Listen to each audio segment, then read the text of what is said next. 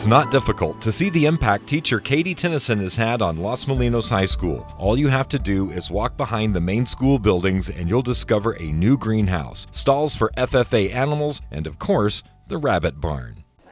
Students are always working on something around here. We are a 24-hour moving wheel, and part of my position too, I'm a unique position. Most teachers are 9 months or 10 months. I'm a 12-month employee, so I'm here year-round.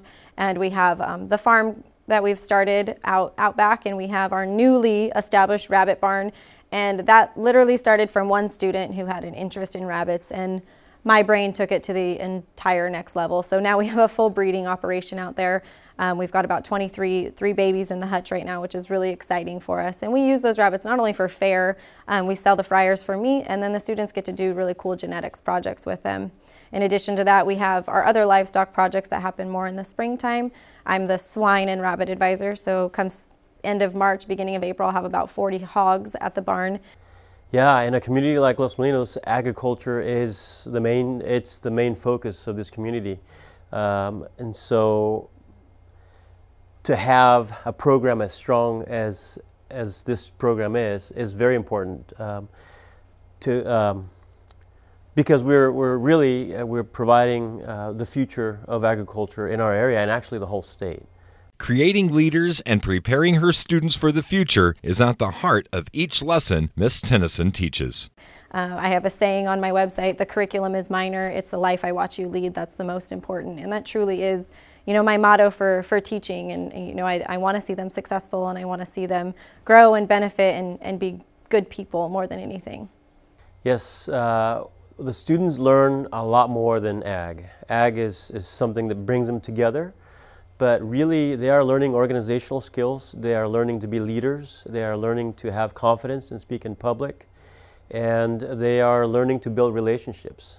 And so there's a lot more to FFA than just the actual material, agriculture. Ms. Tenneson is an amazing FFA advisor because she makes us feel like it's our second home away from home.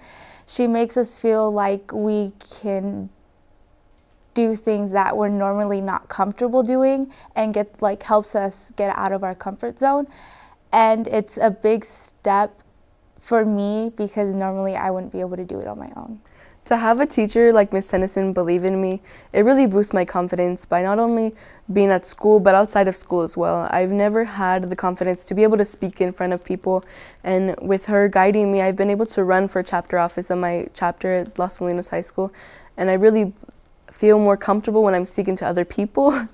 And I think that she's helped prepare me for getting a job and going to college next year, and she's really helped me apply to college and look for a job and go outside and act like a decent person.